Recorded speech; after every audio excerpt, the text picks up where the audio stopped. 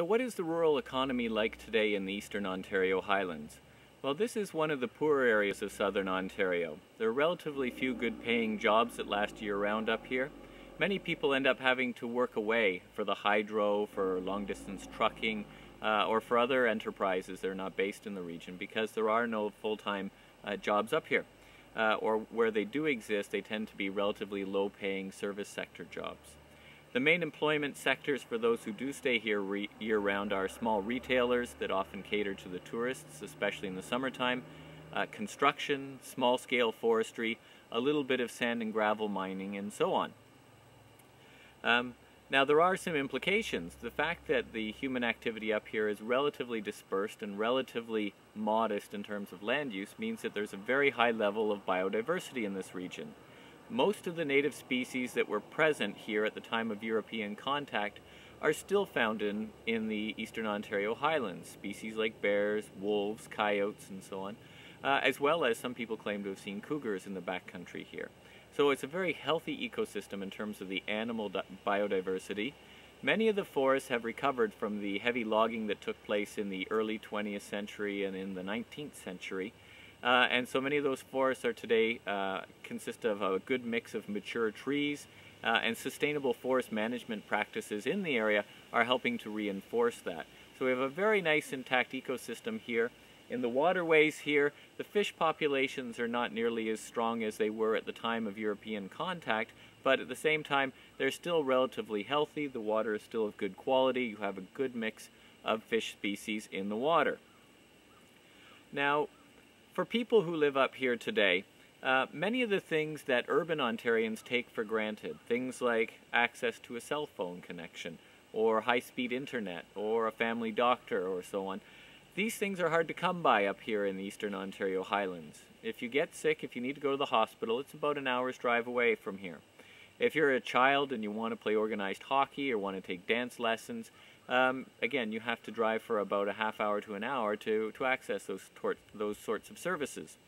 And one of the realities is that young people, they often leave this area for education, for work, after they finish school, and they tend not to come back here. So the result is that you have a relatively aging population. The average age is about 50 plus up here, and it's getting older all the time. And that creates a sort of a feedback loop, doesn't it? As there are fewer young people, there are fewer services for young people, which encourages even more to leave. So what we see up here, and if I want to sort of wrap up this lecture by comparing the Eastern Ontario Highlands to Prince Edward County down on the shores of Lake Ontario, you have two environments that are relatively close together, two geographical locations not too far apart. Both are tourism dependent in many ways. Both are anchored by a well-known provincial park. And people come to these areas, but they tend to come for different reasons, both in terms to live and for recreational purposes. And the reasons people come to these regions have changed over time. And that's important because we need to think of, well, what brings people to certain places on the landscape as well and how that changes over time. An important term that we often use is that of ecosystem services, or that is the idea that there's certain attributes of the natural environment that provide valuable resources for human well-being. Now, the ecosystem services of the Eastern Ontario Highlands and of Prince Edward County down near Lake Ontario, they're very different.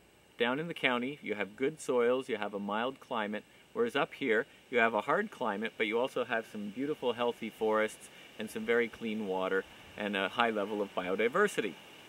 So we've got these two different sets of ecosystem services, but they also have very significant environmental limits for human well-being as well.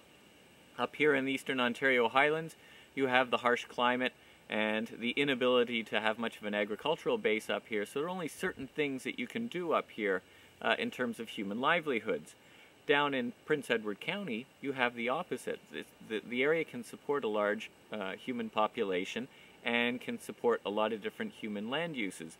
And so what we have down in Prince Edward County is the opposite problem to here. Here, the challenge that people face is small communities, not a lot of economic activity, but a very high degree of environmental quality. Prince Edward County, you have large numbers of people having impacts on the natural environment, and they're testing the limits of the ecosystem to support that human population. So for example, the beaches in Prince Edward County, some of them have to be closed in the summertime because of high E. coli counts and water pollution. In the streams and rivers, you have agricultural runoff coming from the fields of the county, getting into the water that puts pressure on the fish species there. You have anthropogenic climate change, which is changing the temperature of the water in the Bay of Quinte surrounding Prince Edward County, and so you have a change in the composition of fish species. So it's moving from cold water species like lake trout and so on to warmer species like bass and pike. And you have cleavages emerging, social cleavages between the people who live there all their lives and who have farmed there all their lives, and the new people who are coming into the county from Toronto, from Ottawa, to start new businesses or to have cottages and so on. And one example of that is the wind energy debate. There's, right now in 2012, there's a number of commercial enterprises that are planning to establish wind farms in the county.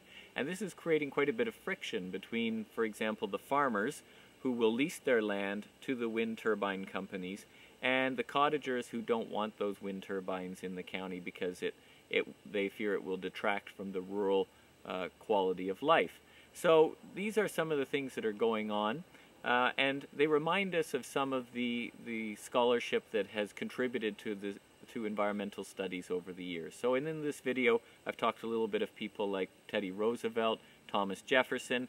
I might want to finish with a quote from Henry David Thoreau, which is, people need to believe in something, and I believe I'll go paddling. And so that's what a lot of people do up here, and as soon as I'm done this video, I'm going to do the same.